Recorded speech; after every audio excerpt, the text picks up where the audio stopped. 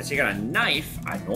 35? I'm gonna hold it 30. I think that's fair. They call what I did despicable. They threatened to sue me. They threatened to have me arrested. I was like, do your worst! Guys, we have a great pawn hub in store. Before we get into it, I want to thank our episode sponsor once again, Bong Water Beverage. Bong Water is a THC-infused drink designed to hit you fast. This great product's available in Minnesota, Oklahoma, Missouri, Kansas, parts of Texas, parts of Wisconsin. Must be 21 years of age or older to consume in my great state of Minnesota. Visit bongwaterbeveragecompany.com and find out if they're coming to your state yet. If they're not there soon, there's a link in the video description. And with that, let's get into a great video. I don't know if you guys know this or not. I might have told this before. My very first business, I got fired for. I got in so much trouble for it. I almost got sued/prosecuted. So I worked at Macy's. It was my first job. I got the job when I was 19, and I worked there for 4 years. Macy's, at the time, probably still, I don't know, I don't work there. They didn't pay a It was like minimum wage. I think it was $7.50 an hour. Plus, if you worked in men's shoes, I worked in women's like trendy clothes for like a week and I hated it. And I had them transfer me to men's shoes, which was commission. So you got a packet or like a manual like this thick with tiny print is designed so you don't read it, explaining how the commission structure works. It was so overly complex. Basically, with the commission structure, you got minimum wage. And again, I don't know if this is still true. This was true over a decade ago. You got minimum wage, plus, you had to basically sell $80 worth of shoes an hour to get above minimum wage, because your commission, I think, was 7.5%. It was 8.5% if you're full-time. Now, you had to sell $80 worth of shoes an hour. That's what that broke down to at 7.5%. You had to hit a certain dollar amount given your hours every week. If you didn't hit that amount, it carried into the next week, and you only got your minimum wage. You did not get your commission. It built up your hours and your commission, built up against your sales, and you could get so deep in the hole, you would never be able to get commission. Like, it just became impossible, and you basically had to go get a new job, or you're just getting paid minimum wage. So that was bullshit, and that was frustrating, and sometimes, like, you know, you sell a pair of Allen & shoes at $300, you make like $21, $22, and that was a lot of money to me back then, but that didn't happen very often. And so one day somebody came, this was in the summer of 2012, somebody came and they returned a pair of winter boots. And I took the return, they bought them online, you could return it in the store. When I scanned it in to put a new price tag on it, they were $6, and they were $100 boots. And I was like, the f? And I asked my manager, I was like, was this a mistake? And they explained, no, what happens is it's at the end of its line, and it's actually cheaper for us to just blow this out than it is for us to send it back to the manufacturer and deal with all that shit. So we just blow it out and we take the loss and we write it like that's how the company works. I thought, oh, well, what else is this cheap? So, because I noticed there were all these shoes that were tucked away in like this back stock room, and I start scanning through them with the little hand scanner. All these shoes, 50, 60, 70, 80 plus dollar shoes, they're all $3, $4, $5. So I bought them all.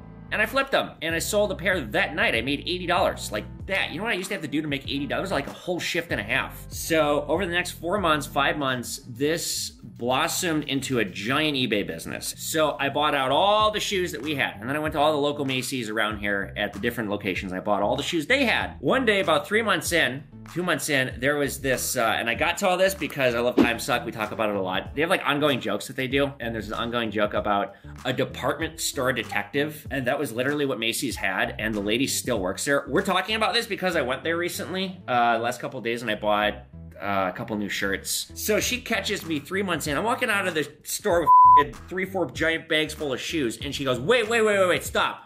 What are you doing with all these shoes? And I'm like, you know, at the employee exit, and I'm like, you know, whip out the receipt, and she's looking through, checking. She goes, what are you doing with all these shoes? And I go, with deals this good, how could I resist? She looked at me up and down. I was like, yeah, bitch, you got nothing to say to that. Because I knew what I was doing. They were going to get pissed. It specifically said in my employee contract that you can't use your store discount to make money. So I switched the operation up to calling other stores all over the country, finding out which shoes they had that were like this, which shoes were like mega discounted. At the height of it, I was doing thousands of dollars a week in sales. I made 40 grand. I had enough money to fund my stupid samurai movie and another project. However, a couple months in, there's this guy named Mr. Pink. That's what I call him. I forget his actual name. I just called him Mr. Pink. He worked in a different department. He always had like hella pills on him. And I walked up and I got a, shall we say, very powerful inebriating pill. And I popped it. I go out to lunch. I'm swimming. And there's store security waiting for me when I get back from lunch. And they're like, come with us. And I go, oh, and they bring me downstairs into the bowels of the store. And it's like, honestly, like a comical interrogation room. Like, seriously, a single light hanging overhead with a chair.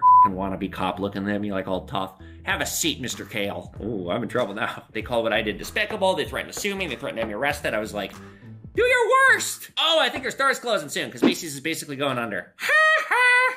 All right, so you got a knife. A knife. Yes, sir. Okay, yep, I've seen this exact knife before. Yep. Exact style, everything is like Damascus steel. Yep. How much you wanted on it? 20 bucks. That was what I was gonna offer you. Perfect. Cool. We got a deal. 20 bucks. Sweet. And then you got something else? I don't have anything, but I was curious. So I've gotten into, I have a crap ton of copper scrap. Copper I don't really do anything with. Okay, cool. Even if I'm getting into smelting them down to bars and stuff. Was curious. Yeah, no, we do precious metals, but no copper. I guess that is a precious metal, but at least not yet. Okay. All right, really quick here. That was just a fast in and out deal. This is Damascus steel. This is a $60+ knife. I might sell this on Whatnot. I could throw it on eBay and get 50 or 60 and it'd take a month to sell, or I could sell it tonight on Whatnot. I guarantee I'd probably get 40.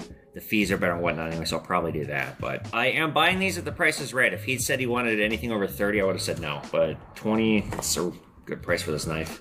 Ash a knife. Try that. He's a creepy old man in a windowless van who wants to babysit the con artist can. All right. And we have nothing but magic, isn't that right? Say, oh, it's one of these dealios. Yeah, my mom used to put these up around the house for holidays. Yeah, there's a mouse turd on the porch of that one. Kinda looks like the first sight of my first murder. Nice little farmhouse with a basement like that. Peaches.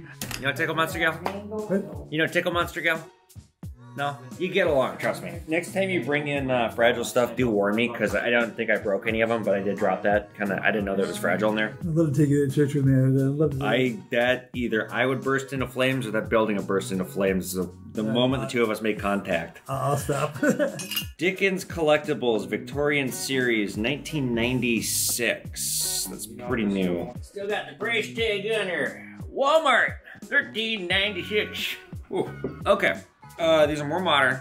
These do, and actually, it's too bad you're not coming to me around Christmas time. Dude, you sell those year round, dude. Yes, indeed, you can. But again, these are modern. These are more modern. If these were older from like the 70s and before, they actually do get kind of expensive. I am familiar with these. 30 bucks for the lot. You go 40? I want to go 40. 35? I'm gonna hold it 30. I think that's fair. Okay. That works. So he just now, he's walking out. I got this kind of a hazard right here. I just watched him pick up his walker and go, jump over it. You saw it. He literally just jumped over that. I was like, you need a walker. Why don't you give me that? You should offer.